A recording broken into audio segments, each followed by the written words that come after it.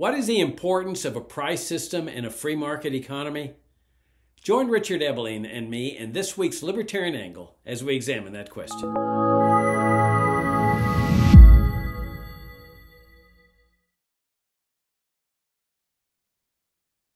Hi, I'm Jacob Hornberger, president of the Future of Freedom Foundation, and this is this week's Libertarian Angle. The show that y'all know brings you the principled, uncompromising case for the libertarian philosophy and has for quite a few years now. And I'm joined by my co-host, Richard Ebeling, professor of economics at the Citadel, who also has quite a few years now advocated this principled, uncompromising case for libertarianism. Richard, good to see you again.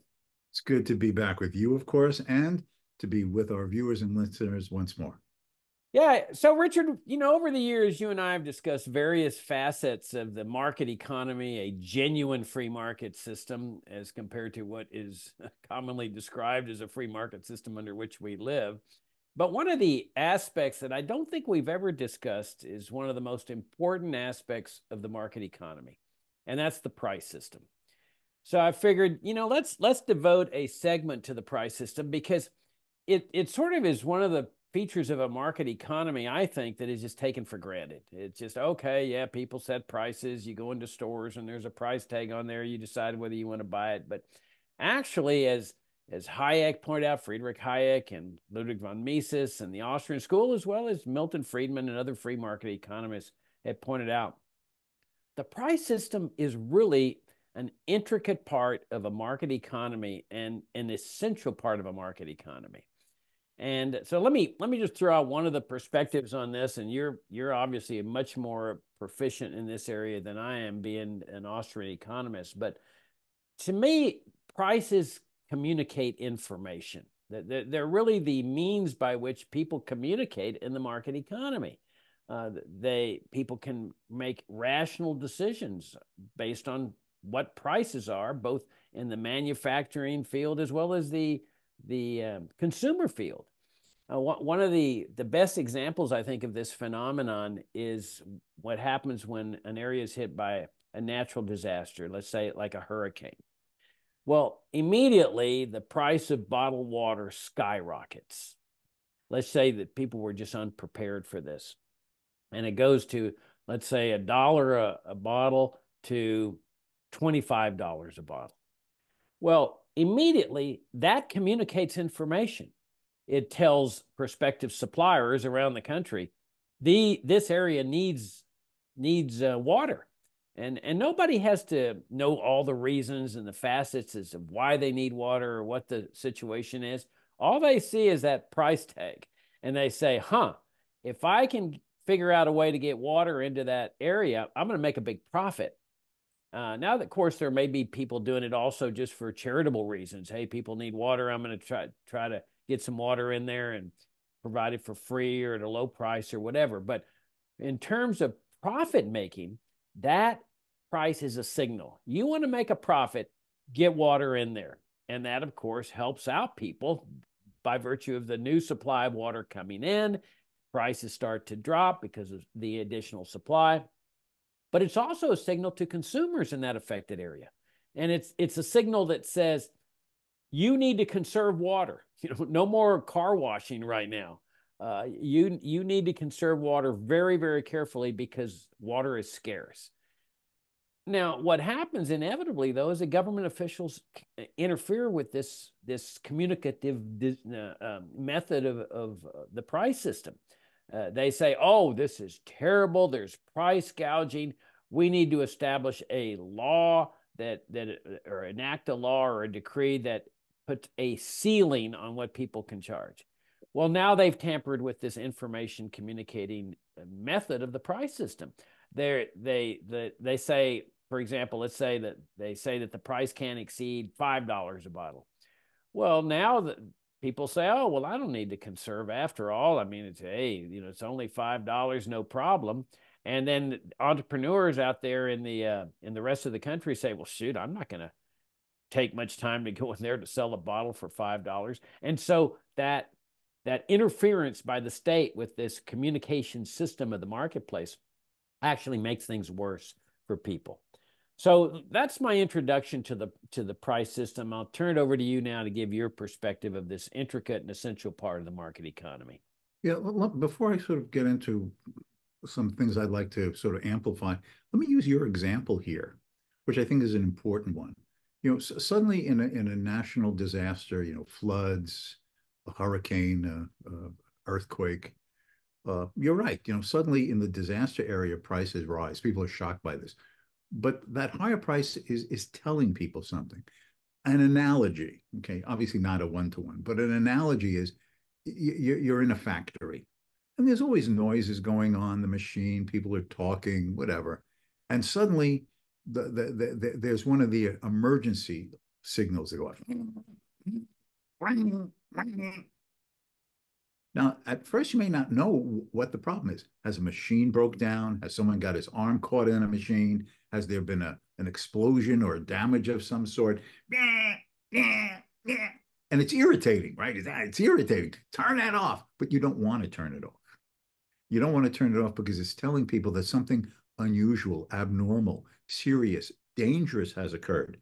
And where the sound might be most intense is where you want people to be drawing. Is someone hurt? Do we have to turn a valve off? Do we need to get the fire extinguishers going? You don't know this unless you allow the signal to work. And that's the same thing in an emergency.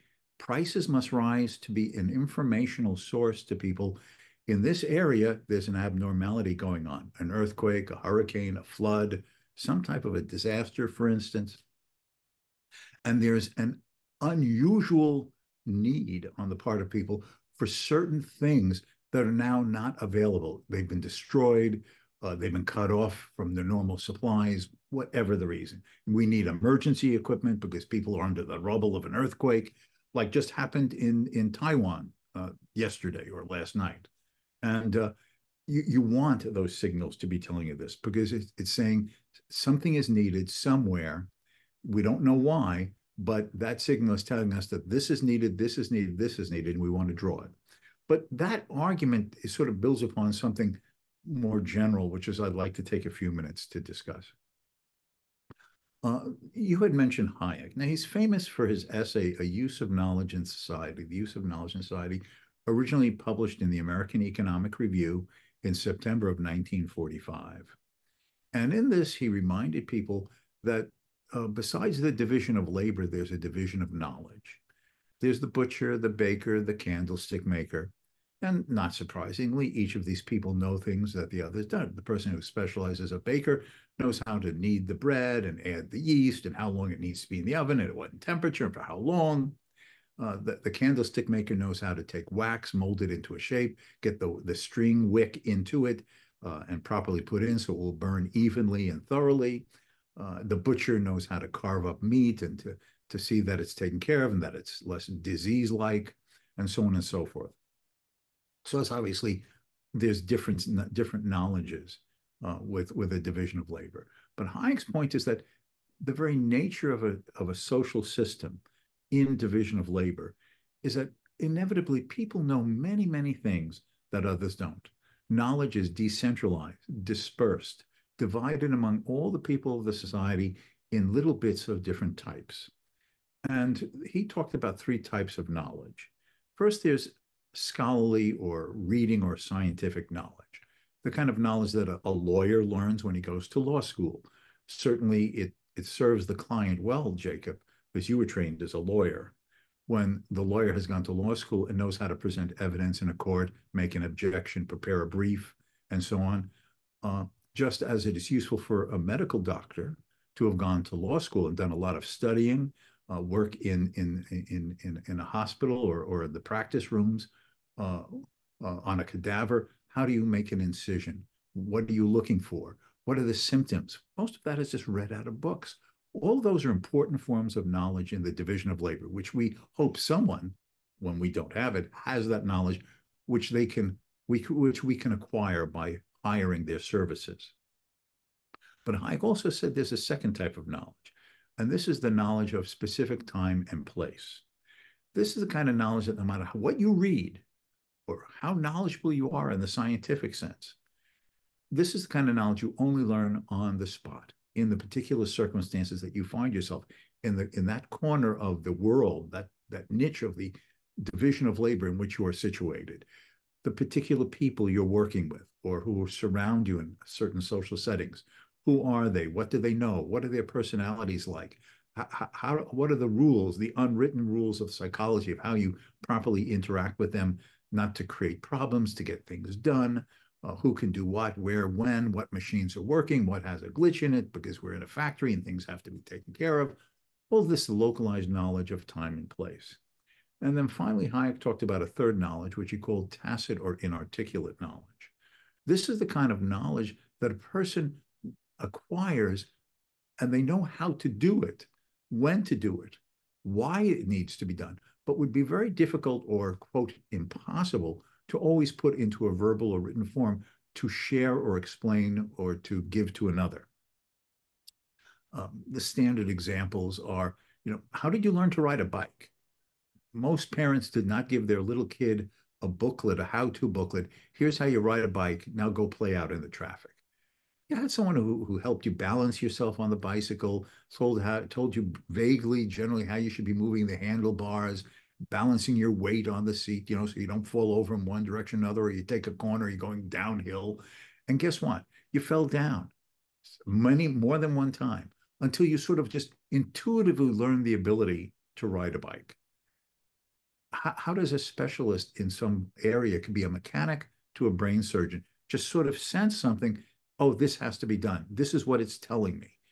And it would be very difficult always for people to explain it in words. It's just sort of a knowledge that they tacitly have acquired, appreciate, and know, and have had enough experience with it, when to use it, how to use it, why to use it, and how it will solve a problem. Now, these three types of knowledge are kinds of knowledge that all of us possess in layers, interactive and interconnected layers, and it's constantly changing because every day is, in principle, a little bit different than yesterday. So you learn new things, you experience new things, you acquire different types of these interactive type forms of knowledge. So all of this type of multi-layered, interconnecting, ever-changing knowledge is divided among all of us. And by all of us, I mean, since we're now in a worldwide social and economic setting, a world of over 8 billion people. Now, think of all the knowledge you have of even these three types that I just was alluding to, and compare the knowledge you possess to all the other knowledge that's in the heads of all the other people in the world. You and I, and even Jacob Hornberger, is extremely ignorant, uninformed, a dummy. But don't feel embarrassed. Don't feel ashamed. Don't think that you're somehow inferior. The fact is, that's the very nature of the human circumstance in any degree of complexity in the world, which we have today. Now, if all of this knowledge is divided and dispersed around the entire world in the way I'm suggesting, which is really just how Hayek was suggesting, how do we take advantage of what others know, could do for us? How can they take advantage of what we know and we could do for them in this mutual, positive, interconnected way? Well, Hayek's answer to this was, we don't have to plan it. We don't have to design it. We don't have to command it. We don't have to control it from some center. All of this knowledge, which no one mind, group of minds, the greatest Nobel Prize winners of the world could ever effectively and completely and efficiently master and combine. Everybody can have their little knowledges of these different types in all their places around the entire globe, and we can be bound together through speaking to each other. Not in the usual way think of speaking, like I'm talking to you and Jacob was just talking a minute ago, to convey an idea, a thought, or a written form, like the books behind Jacob and the books behind me. It's the communication of the price mechanism. Hayek said that through prices, we as consumers tell potential suppliers and producers what it is we want, the degree of importance in terms of the price we're willing to offer that we place upon it. All the suppliers in all the corners of the division of labor, making all the conceivable manufactured goods, services, et cetera, inform us through what they tell us through the prices. What could I do? What might I be willing to do for you at a price sufficient to make it worth my while, which means compared to other things I could do with my time or devoting my energies to making a different product in the division I be to satisfy Joe instead of you, Sam. What are my opportunity costs, which I express through the prices at which I'd be willing to produce and supply? Everybody comes together. And through the movements and the changes of these prices, the coordination occurs that we see out there in the world. As Frederick Bastiat rhetorically said in one of his essays 150 years ago, how does Paris get fed? There's no central planner, no central director, no commander, no drill sergeant. No, Paris gets fed because prices are informing everyone. What some want, others can do. So the bread is there, the shoes are there, the meat is there, and so on and so forth. All through this magical miracle of the price system, which no one designs, no one commands, no one implements. It just spontaneously emerges through the market. You know, the example that you started with, Jacob, about the emergency and governments coming in and capping the price to prevent it from telling the truth of these emergency circumstances led me to once write an article called Price Controls Attack Freedom of Speech. Because when the government imposes a price cap, or even a price minimum, it doesn't need to be a maximum price or a minimum price, both are forms of controlling what the prices are allowed to convey. But when it does, particularly in this case of a price maximum, what it's basically preventing is people to tell their fellow human beings with a degree of urgency, as you said, I need water. There's been a destruction of our water supplies. The regular suppliers of bottled water in the stores, their stores got destroyed. I can't get their bottled water. The inventory is gone. Or we need food. We need some digging equipment to help people get from under the rubble. Our house has been destroyed. We need a place to stay. I'd be willing to pay this to even have a tent to be out of the elements for a while until things can get back in order. Unless the prices can tell the truth, we can't tell others what our circumstances are. The mundane, every day taken advantage ones or taken for granted ones, but also these types of emergency situations. Prices have work to do, and their prices is to tell the truth. And unless we allow prices to tell that truth, we cannot have the degree of complexity and adaptability and efficiency and promptness that we take for granted in everyday ways, but are essential, particularly when dramatic changes occur.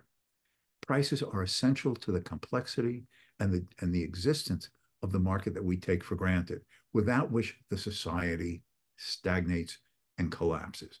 And one more point here, Jacob, building on this. This is the reason why Ludwig von Mises, 100 years ago, now more than 100 years ago, made his first challenge against socialist central planning. If the government nationalizes the means of production, ends market competition because there's nothing to buy and sell, because the government owns all the major means of production, land, capital, resources, and there's no longer prices expressing what people think resources are worth, labor services are worth, what products are desired, how best to do something, what combination of resources and value terms would minimize the expense of getting certain things done compared to a more expensive way. Socialism eliminates the price system. If price controls are gags, I haven't been able to tell you what I'm trying to say. Socialism basically puts super glue over everyone's mouth, super glue, and prevents people from ever talking to each other with honesty and urgency ever again.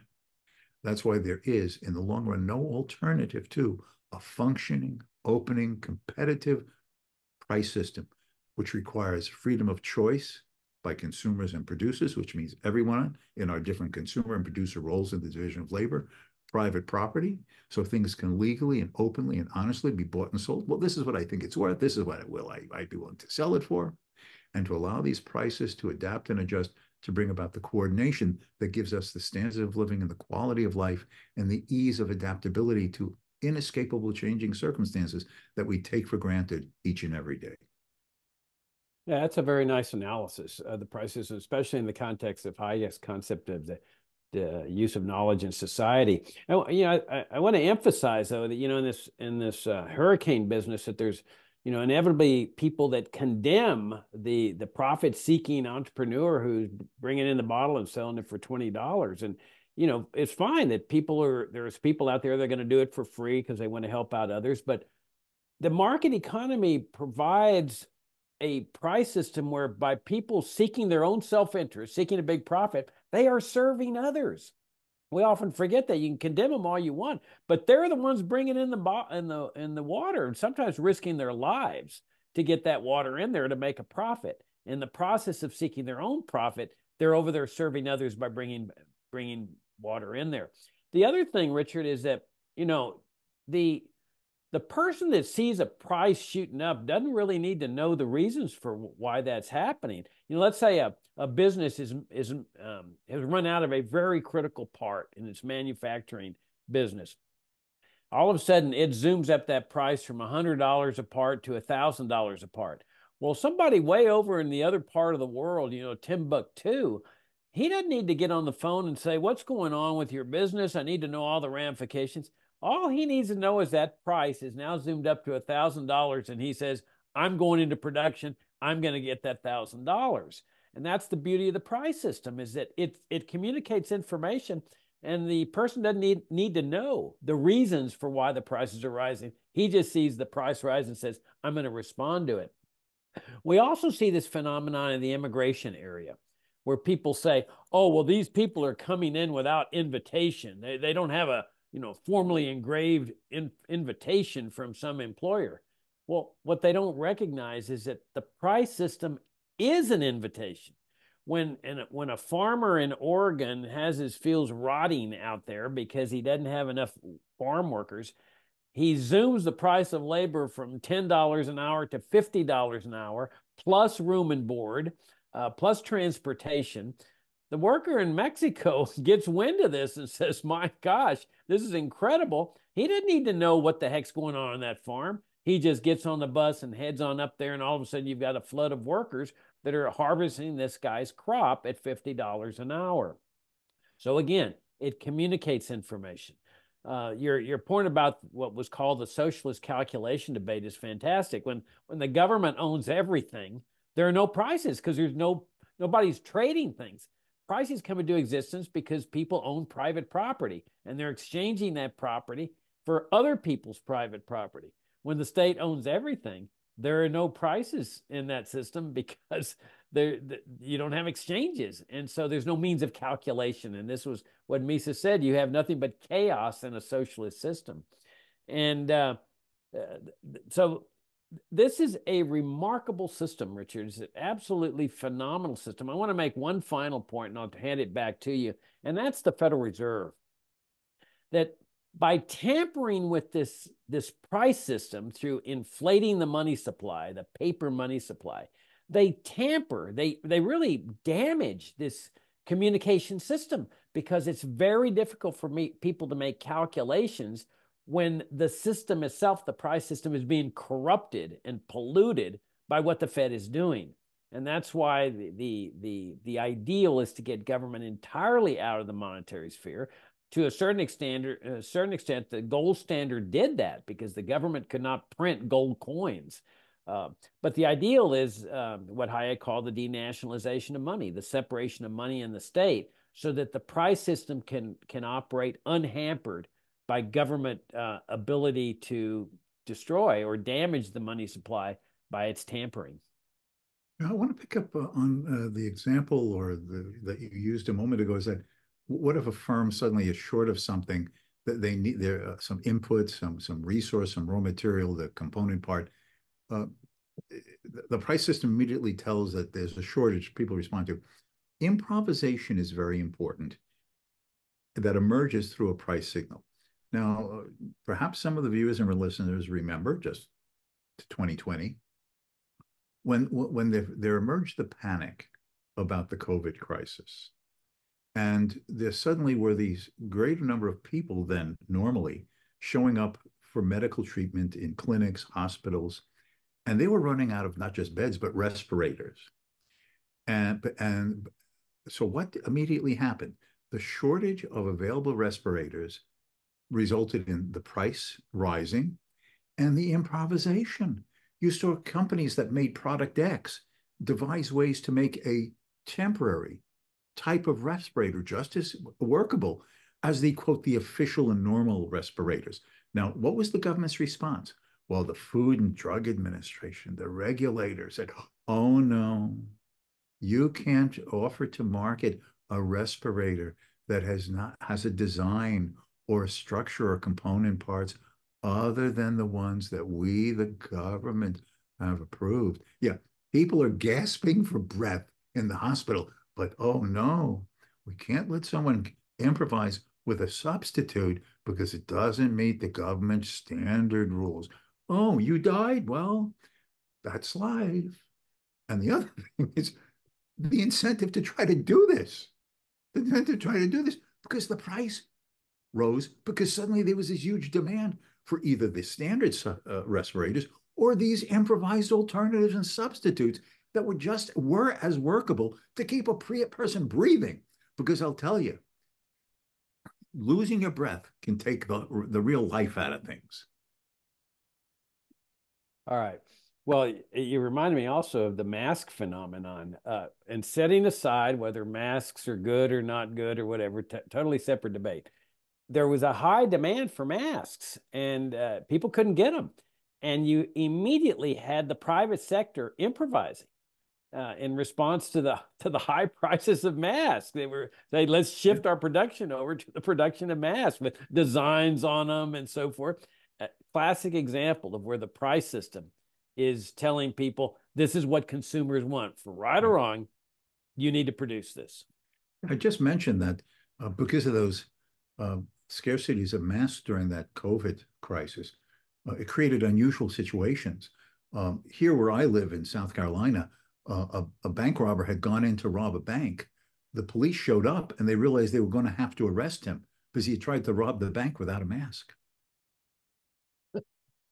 That's just pathetic, Richard. I mean, I know we're out of time, but I'm so reluctant to end the show on that note.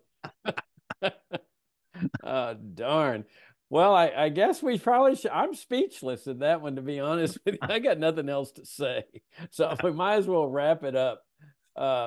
As always, I greatly enjoy the show, including your insightful, eloquent remark there at the end.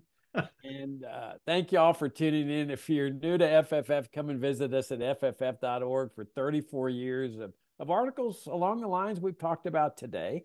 And from a principled libertarian perspective, come and subscribe to our FFF Daily, which we've published now for many years. And Richard, I enjoyed the conversation as always, and I look forward to talking to you next week. Until next time.